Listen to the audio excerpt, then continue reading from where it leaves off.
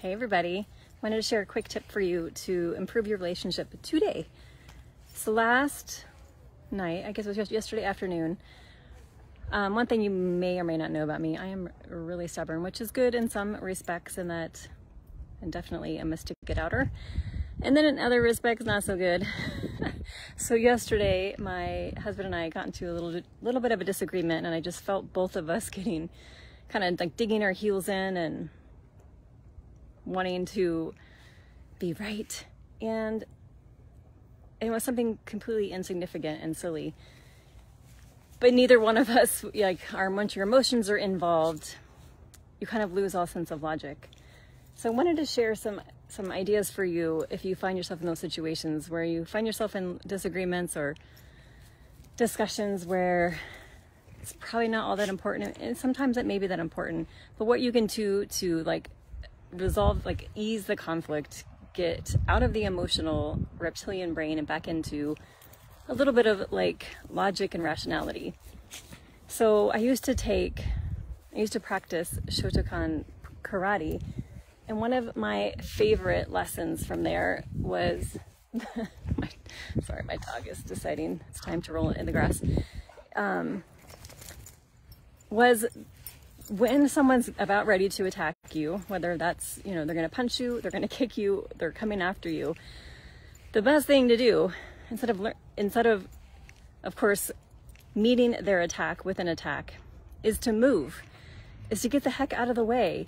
And what happens is you diffuse all that energy that's heading towards you, puts them a little bit off balance, kind of gets them by surprise, and all that energy that was coming to attack you is no longer there. And it's the same thing that you can do in disagreements. Instead of meeting the attack with an attack, or a disagreement with more disagreement, simply decide, and know this is not easy, to yield, to decide that you're just going to move away, you're going to step back, that is not that important. And the funny thing is, oftentimes when you do this, the other person will also realize it's not that important. But when you're in the energy of the disagreement, like I said, when your emotions are high and getting that little dopamine kick, and there's kind of some excitement and some drama involved, it's hard to step away. But when you make the conscious choice to step away, the other person, it also diffuses their energy. It's no longer fun when no one's engaging with them, no one's wanting to play the game with them. And so they often will no longer feel they need to win either. So I encourage you to think about that. I know it takes practice, because often our emotions kind of hijack us, and you have to be really conscious and be committed to doing this work of understanding your emotions and having some emotional management, and also being able to step outside and ask, what do you really want? And what, is this argument going to lead to? Is it going to lead to greater harmony in your relationship? Is it going to lead to greater dissension in your relationship and greater disconnection? And then just ask, do you want disconnection and dissension, or would you prefer to have harmony and connection?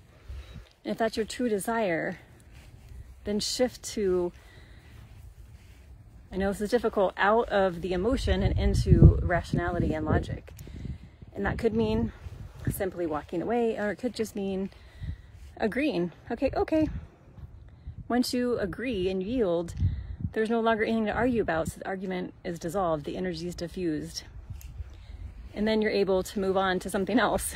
Just forget about it, because most of the times these little tips aren't even that significant. And if it is something important, it could be something that you need to address at a later time when you're out of the emotion. But for today, just keep in mind, how can you just be in that energy of yielding? And this isn't a place of submission, because it's actually a great place of power. Because when somebody's coming at you and you move and get out of the way, you have the power. So it's kind of a sort of counterintuitive approach, and very effective approach. So let me know your thoughts. All right, talk to you soon.